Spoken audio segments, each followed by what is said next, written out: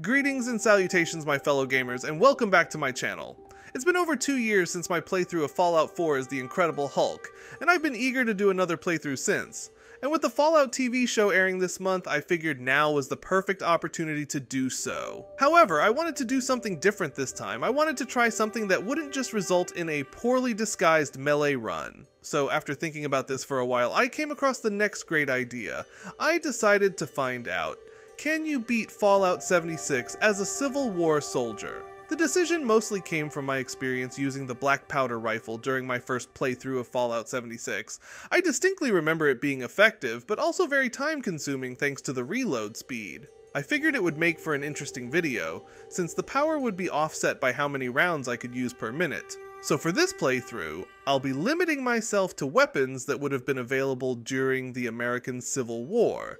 This will mostly include black powder weapons, but I'll be including others if they were used during the war or follow the black powder standard. I won't be focusing on armor for this run, as well as medicine. That being said, I'll try and avoid chems as much as I can since they weren't available during the war. Now I won't be completing the main story of Fallout 76 as that would take too long. Also, that requires using non-black powder weapons like nukes, which isn't allowed. Therefore, I decided to beat the secondary storyline, Wastelanders, as that's much shorter and more doable alone. So with that out of the way, let's begin. I wake up in the vault and begin making my character. Unfortunately, the look I thought suited him best was more Abraham Lincoln than soldier. Then again, Lincoln was president during the war, so I figured this could work. Before starting this run, I looked up popular Civil War names, picked first and last names I thought sounded cool, and mushed them together. I was now Orville Pickett, Civil War soldier. I played a little guitar, grabbed the strange device in the wall, and made my way out of the vault. Since my options on weapons and clothing were limited, I decided the best decision was to get them as soon as possible. My target was the town of Helvetia, since there's a Civil War museum with everything I need. I beelined towards the town without much trouble. However, once I arrived, I was immediately attacked by Scorched. Since I'm limited to punching them for the moment, it took a while to clear the town. I can't tell you how many times I almost died while running around, or how many stim packs I used. Once the town was cleared, I found the museum building. Inside, I found a Civil War era suit and a black powder blunderbuss. Honestly, not a bad haul this early. That is until I saw the blunderbuss was level 10, meaning I couldn't use it. At least with the suit, I could finally look like I belonged in the 1800s, even if I now looked even more like Lincoln. Even so, with Helvetia a bust, I had to look for another source of weapons and clothing, and there was only one location I could think of, Philippi Battlefield Cemetery. I began the long journey to the Toxic Valley, all the while beating up Scorched to gain experience. Passing through towns and wrecked places of industry, I eventually found a Miss Nanny that told me a story. "What big teeth you have, grandmother," said Little Red. "The better to eat you with," replied the wolf. Then he jumped up and swallowed Little Red Riding Hood too. Then he curled up and went to sleep. With that disturbing story now in my head, I finally arrived at the cemetery. I punched some dogs in the face before heading in to loot some historical artifacts. First, I looted what would be my outfit for the rest of the run, a Union soldier uniform. This was the most logical choice, for a number of reasons. But two big factors were that I myself live in a Union state, and West Virginia was formed by those who wished to stay part of the Union.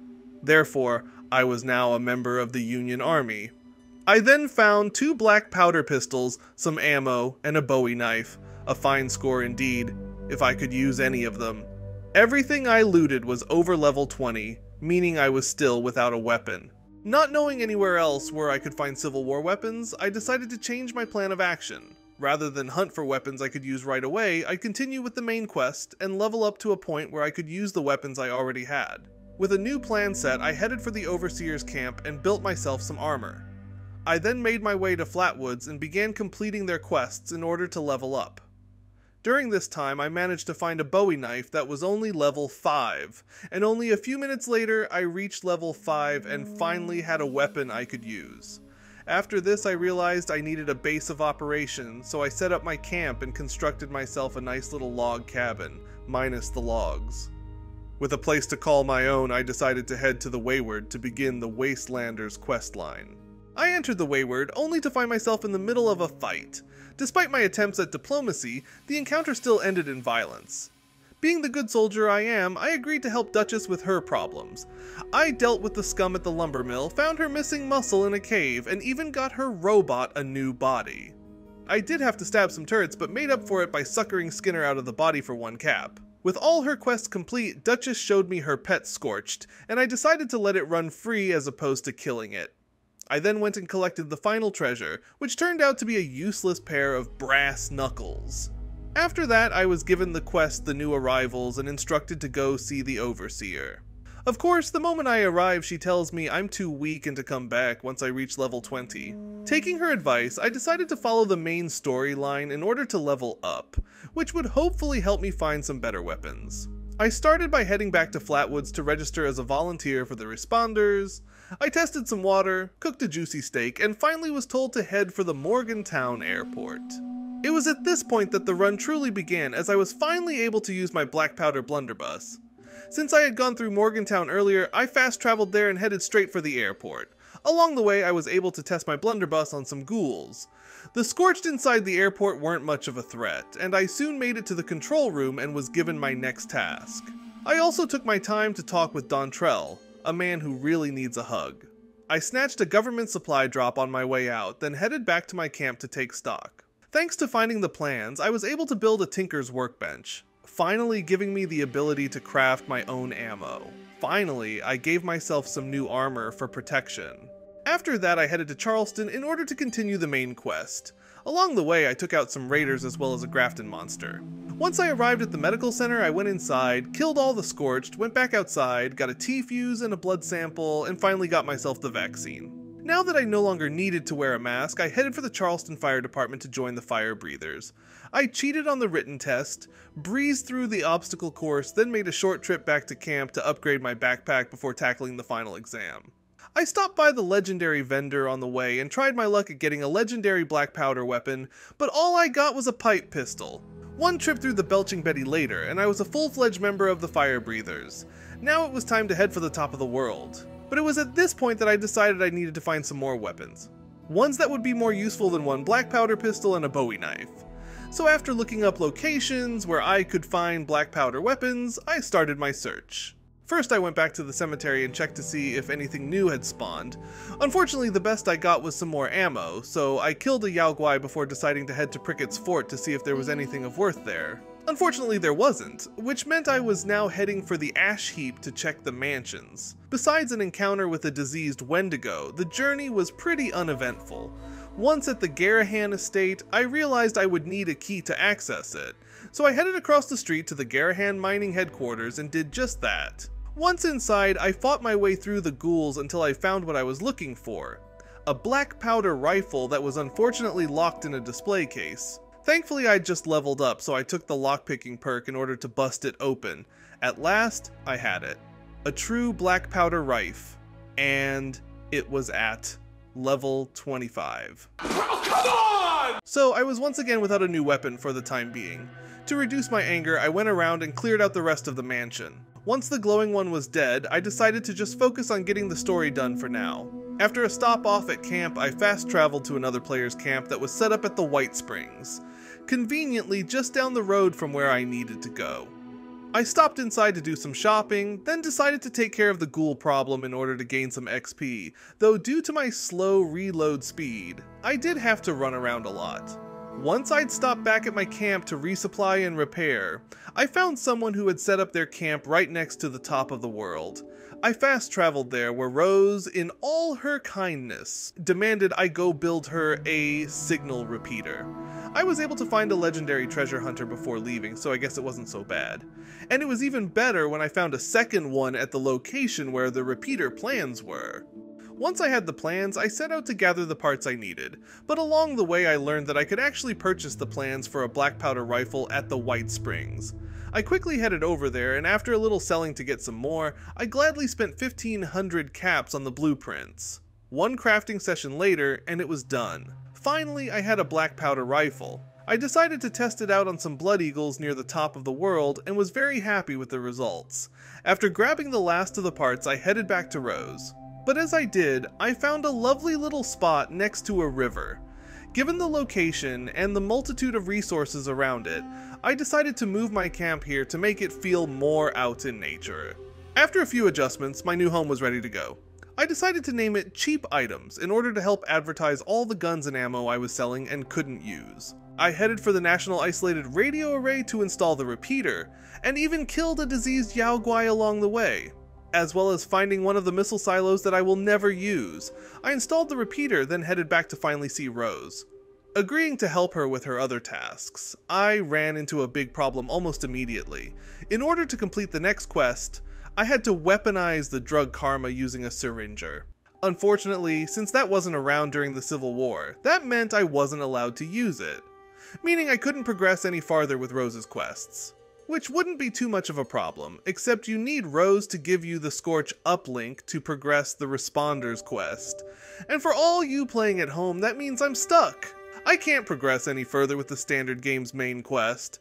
So, what was I going to do? Well, I still needed to reach level 20 to start the Wastelander's questline, so that meant I'd have to run around the map and complete any mission I could in order to earn XP. Thus began a long time spent killing mole miners, finding buried treasure, drinking Nuka Shine, hunting rad stags and Yao Guai, and a few other things. This also included going to an unmarked cemetery to get the one piece of my outfit that I was missing. Finally, I was a fully dressed and good-looking Union soldier. After moving my camp once again, this time to a more wide-open space near a pond, I carved some pumpkins, collected some holotapes, started playing Skyrim, explored Vault 96, saw whatever this was, killed a Deathclaw, etc, etc. After helping Grafton's mare, I finally reached level 20, allowing me to continue with the Wastelander's questline. I headed back to the Overseer's house, where she went full 2020 and said everyone had to get a shot. First things first, I had to introduce myself to the new arrivals.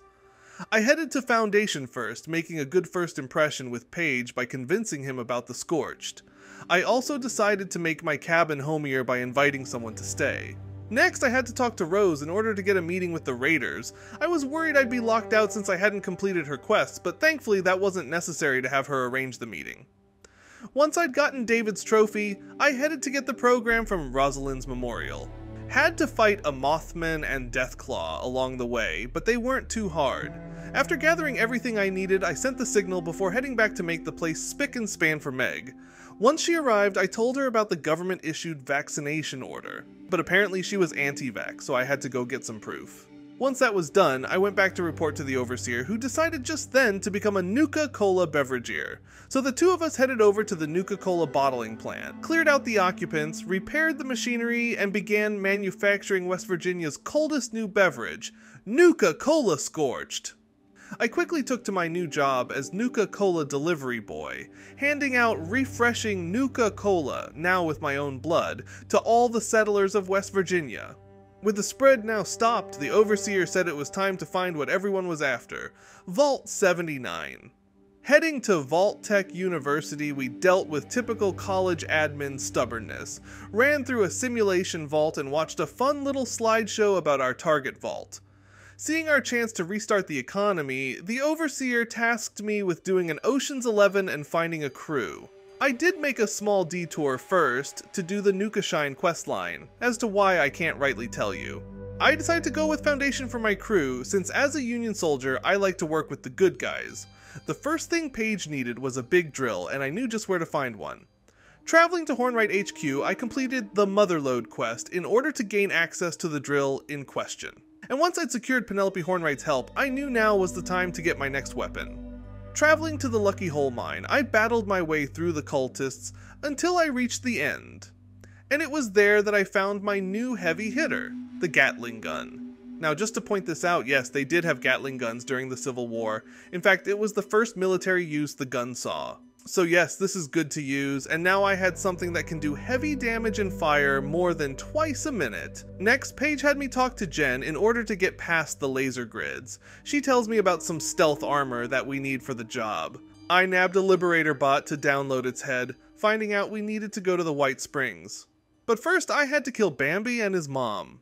Once I got to the golf course, I followed a Liberator bot to a hidden door leading to whatever this was. I had to fight through some more Liberators and a few communist soldiers, but this was easy with a little black powder. Heading inside, I found Jen's mother, who explained she was a prisoner and not a goddamn communist traitor. Once Jen arrived, my recording froze. So not knowing what happened next, let's just jump to Paige, sending me on my next mission. I was told to meet up with some old military guys who would help with the vault's turrets. While heading for them, I was able to capture this brilliant sight of a nuke being launched. Entering the mire, I stopped by Harper's Ferry to clear it out, then arrived at Valley Galleria. One wave of the good old Stars and Stripes was enough to gain their trust, and I was granted an audience. Needing some Robco tech in order to get past the turrets, me and Radcliffe headed for the Robco Center to find it. However, I knew from experience that this would be a tough mission, so I thought now was the time to get some new firepower.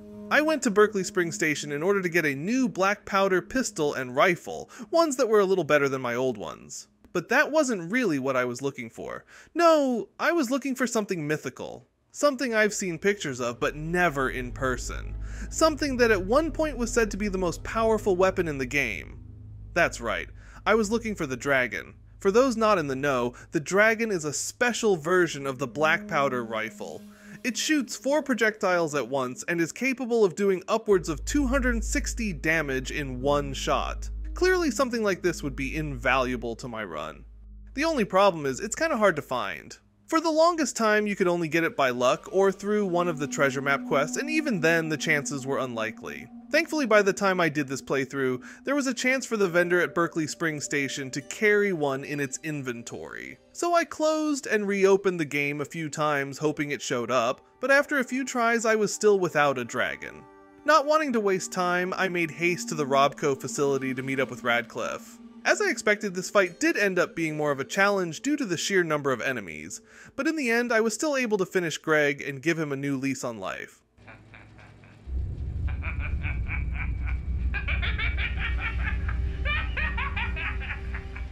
With the military now on my side, I returned to Paige, who said that it was finally time to break in.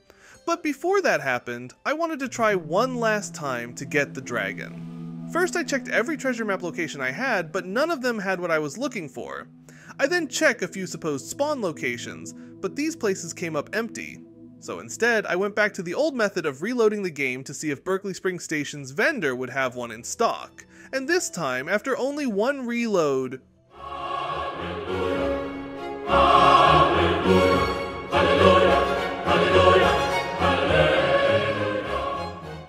at last, after hours and hours of searching, I finally had the most powerful black powder weapon in the game.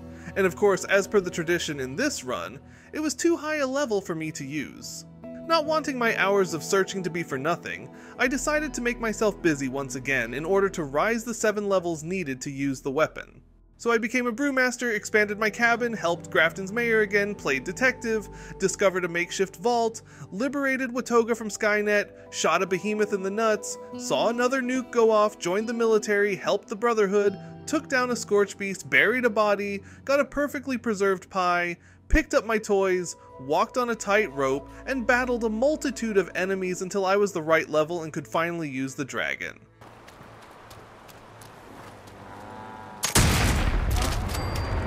Oh yeah, baby. Now that I had my full arsenal, I headed back to Foundation to inform Paige that the heist was on.